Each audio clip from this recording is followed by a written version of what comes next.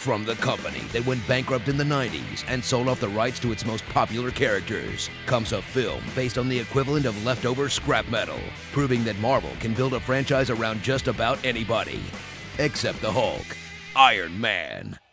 Experience the massive success that Marvel turned into a formula for printing money, where you take a half-forgotten B-list superhero, cast an unknown or half-forgotten B-list actor, have him fight a generic villain that will only last one movie, fall in love with a generically strong female character, make a ton of quips, talk a bunch of science, destroy some public property, cram Stan Lee in there somewhere, have a blue beam shoot up in the sky, set up an Avengers movie, and force the audience to sit through 500 visual effects guys' names just to catch a few extra seconds. I'm here to talk to you about the Avenger Initiative.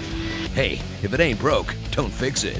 Mr. Stark, you become part of a bigger universe.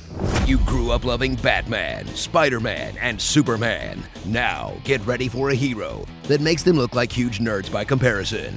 And meet Tony Stark, a hard-partying, Robert Downey Jr.-ish weapons designer, who's the perfect match between actor and role that allowed him to spend the next 7 years making a fortune by pretending to look at a screen, pretending to play with some holograms, doing a little voiceover, Keep going! and basically act like himself until someone says cut.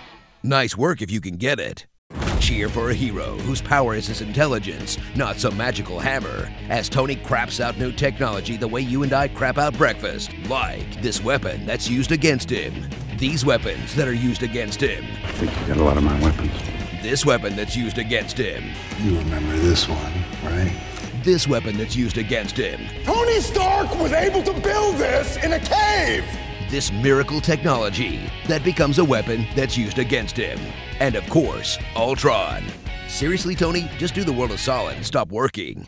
Trying to rid the world of weapons? You gave it its best one ever! So revisit the Marvel masterpiece that started it all, without which there would be no Marvel Cinematic Universe, no Avengers, no Guardians, no Winter Soldier, leaving Hollywood in the terrifying position of having to develop something original. Ugh. Starring Bruce Wayne, Miss Moneypepper, Obadiah Vane. Terrence, how hard could it have been to take a pay cut for the sequels?